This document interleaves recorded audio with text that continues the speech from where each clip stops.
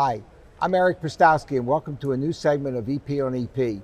It's a delight to have with me Emelia Benjamin, who is the Associate Provost for Faculty Development at the campus of Boston University. And today we're going to speak about areas of atrial fibrillation. So, Emelia, welcome to the show.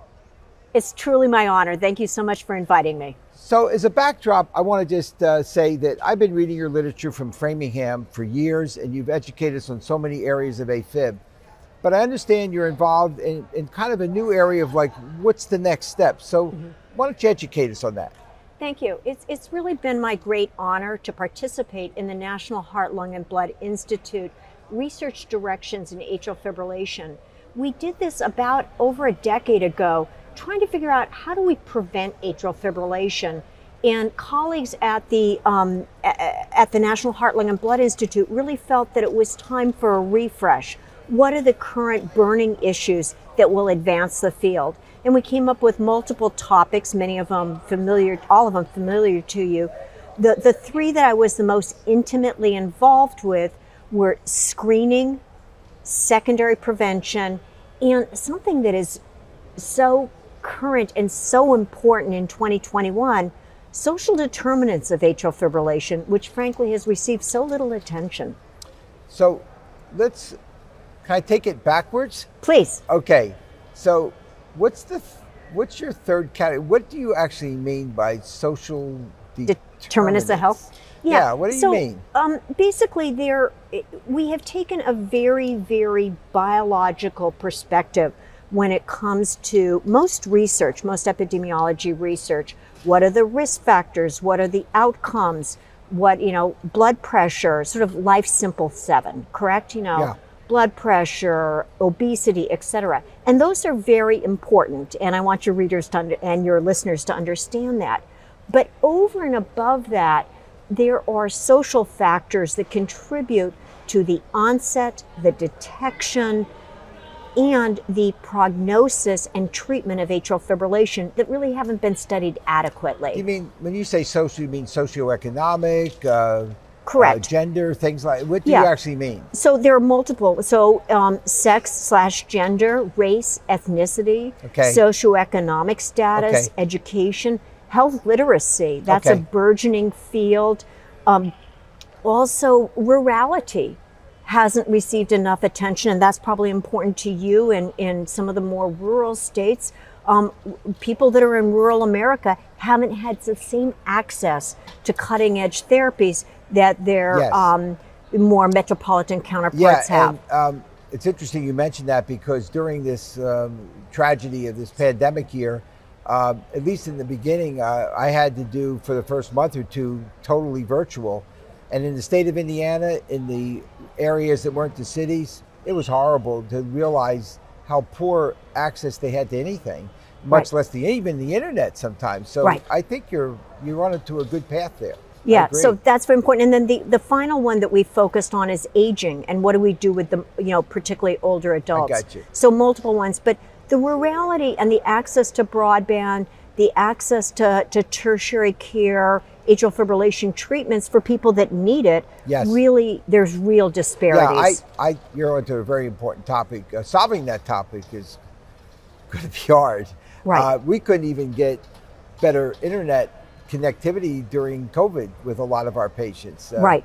Well, and then the other thing, it has implications for reimbursement. So our patient population, I work at the opposite, at an urban safety net hospital, and many, matter of fact, the majority of our patients didn't have smartphones and couldn't do the video. Exactly. They could do a flip phone. Everybody has a phone, but they couldn't necessarily, maybe they had a smartphone, but they couldn't figure out how to do the Zoom video feature. I agree with you. I used to look and say in the beginning, maybe I have to do FaceTime, but I always ask if they had grandkids.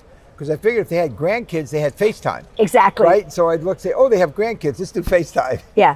So, but the broadband probably really crippled you when you were dealing with people very much in the most rural locations. It was horrible. It was usually just a phone call. I never felt good about it. And that's why, like in June of last year, I just said, I'm going back to work.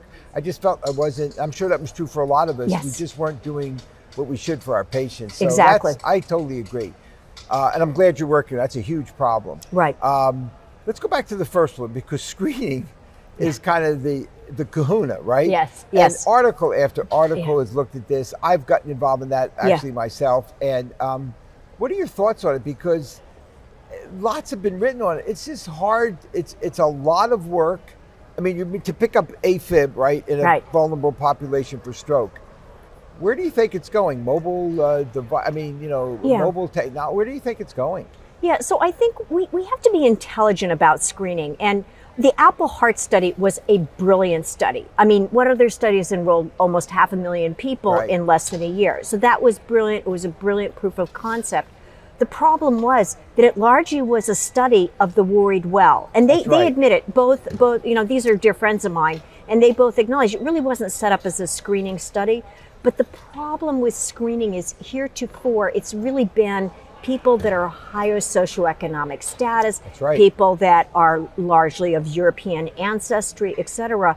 There are huge areas of the country and the world where we need to understand more about screening, where the research hasn't taken place. Yeah, and it goes back to your third point, right? Your point number 1 and 3 are really intimately connected, because the way to screen that I found out is, I mean, you can do monitoring for a couple weeks, and that does give you some screening. Most studies, if you look at 75 and older, right, give you a 3 to 5% pickup or something. But you and I both know if you really want to screen, has to be all the time. Those people can't afford Apple Watches. Right. They can't, they're just not, it's not on their agenda. No, my patients, it turns out the penetration of smartphones is actually quite high in the United States, but a lot of them are Androids. Okay. Right, at least in an urban population, urban safety net population, a lot of Androids, they can't really afford an iPhone. The other piece that we really haven't thought through, and I'm interested in you as somebody who's a healthcare leader, we haven't thought through what's the workflow implications of this. So just say you end up screening hundreds, thousands, millions of people. Who's going to read all those tracings, and who's going to manage all those people? And a lot of those people don't even have a risk of having a bad outcome. Right. I think that we've got to be smarter about who we're screening. Yes. Screening, people that are 25 years old, probably not a good use of healthcare resources. Correct. And they're the ones who send you tracings ad nauseum. Right, and exactly. Who reads them? And it's not like there's a reimbursement. And if I tell someone to please get something like an Apple Watch or something like that, I consider that my responsibility to read those. Right. But how many people just send us tracings and say, what is it? It's a problem. Yeah, and what do you do with the data? So I actually have a whole talk about this, where what happens if you're somebody who has a Chad's VASC of 1, and you have 20 minutes detected on your Apple Watch? What do you do? I don't know. Right? And if you anticoagulate and they have a bleed, you're talking to lawyers. If you don't anticoagulate and they have an ischemic stroke, you're talking to lawyers. So this is a beautiful example of where the technology is ahead of the healthcare system and the science. Right. And one of the, you're talking about missing links in research. I think the thing with a lot of EPs struggle with a lot is, how much AFib do you actually need to be at risk of a stroke? Exactly. Right? And it's all over the board. Some articles say 6 minutes, some say 24 hours. I don't really know. And if you have a person at high risk, you don't really know what to do if they have 3 hours of AFib on an ICD check 6 months. Right. So I hope that that's going to be some of the areas you guys are going to get involved in. Correct. And what we're really advocating for is a lot more pragmatic trials to really, we're not going to have the brilliant, large, randomized controlled trial that's pristine. That's not what we need to do. We need to be doing more pragmatic trials to get, with more diverse populations, to get better answers. The other thing that we spent a lot of time paying attention to that's really important to me, I just was on the general cardiology and patient service, and every other patient has heart failure, right? And virtually all of the secondary prevention research in the field of atrial fibrillation has been largely focused on stroke. And that's important. It's a very important outcome. Your patients care about it. My patients care about it. Everybody cares about it. We haven't focused enough on other outcomes, like cognition, like heart failure. It turns out a lot more people get heart failure after AFib than get strokes after AFib. But what is the evidence to say, how do you prevent heart failure after you get AFib? So I think that we need to be thinking about, CKD, much broader outcomes in AFib, as well as ischemic stroke. I'm thrilled you brought all these points up because I hope that the listeners will start thinking about these as new avenues of research. As an electrophysiologist who's been in the field for many, many years, it's kind of like tiresome to read article after article after article in the next PVI technique. Yes. That's important. Don't get me wrong, but the field will shoot me. Yeah. But we need to get to the basic questions, and I'm glad people with your intelligence are tracking those down for us. I'm hoping I can bring up one other passion project. So we didn't talk about secondary prevention. Right. So tell us about that. Okay, so that's my passion. I'm an epidemiologist. I grew up with my grandma telling me an ounce of prevention is worth a pound of cure. And virtually everything in the research, if you put in ablation, there are a gazillion randomized controlled trials.